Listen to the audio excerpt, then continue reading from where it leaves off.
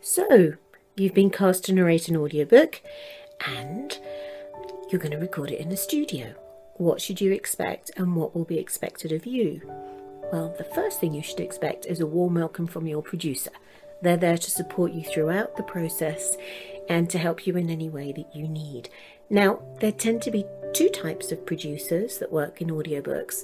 You'll get some who are more director-like, and they will give you notes as you go along with the recording. There are others who tend to be more engineer-focused, and they will focus on the technical recording, and you won't hear so much from them. Try to prepare to work with either. The first 10 to 15 minutes will be spent just getting you comfortable and familiar with your environment. So where can you leave your coat and any bag that you have? Where might you be able to get hot or cold drinks? Where are the loos? And in some studios they have snacks, so where are they stored? Then you'll get familiar with your booth. You'll be taken into the recording booth.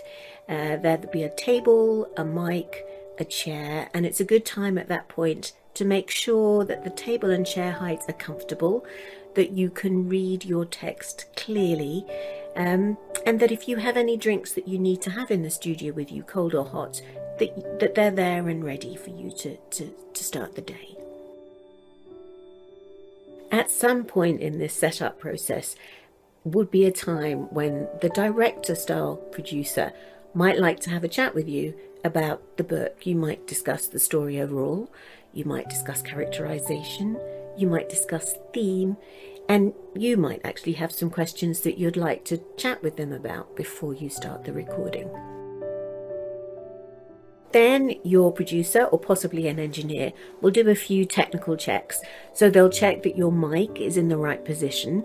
They'll ask you to do a levels check. So they'll get you to read a little bit of text and make sure that everything is right on that front. And finally, they'll ensure that you can hear the producer on talkback. In some studios, they like you to wear headphones, and there are others where it's optional. After that flurry of activity, it'll be time to settle down into the recording. Now, if it's your first time, or even if it's not, you might feel a little nervous. So give yourself a moment to relax and don't let any sense of pressure make you feel you have to rush your reading. There are two types of recording method a producer might use in the studio. With the first, they just let the track run. And if you misread something or you want to change the way you read a line, you would just stop, pause, and say the line or the phrase again. Then the second option is something called punch and roll. And what happens with punch and roll is that when you have got to a phrase that you would like to re-record, the producer will stop the recording. They will wind back a couple of phrases. They will play those through, and then at the point where you want to start re-recording, they will punch you in. They will start recording again. As you're reading, the producer will be following word for word on their own copy of the manuscript. Sometimes they'll mark it up, for example, if you stop and make a correction, or perhaps they hear an extraneous noise, and sometimes they'll just write a note to the editor to help with post-production. They might also notice a misread or a mispronunciation, or they might think there's another way to deliver a line, and in that case they will talk to you on the talkback mic and make a suggestion or an explanation of how the change could be made, and then you'll go on to re-record. There may be times when you yourself are unsure about pronunciations, or sometimes, and it happens to everyone, a line just won't come out. And in that case, the producer's there to help. They're there to either give advice or tips, or just to soothe you into a slightly more comfortable place.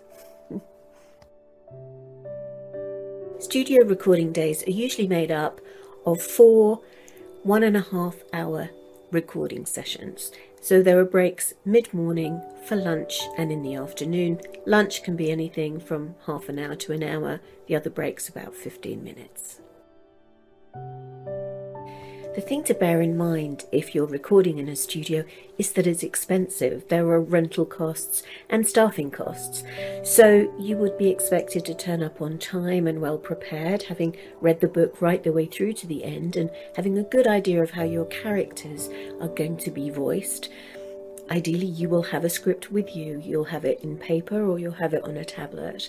And in a perfect world, your tummy will be full enough to get you through to your first break without too many tummy rumbles. The goal that we're aiming for is to record 4 hours of edited material per day. Enjoy your time in the studio.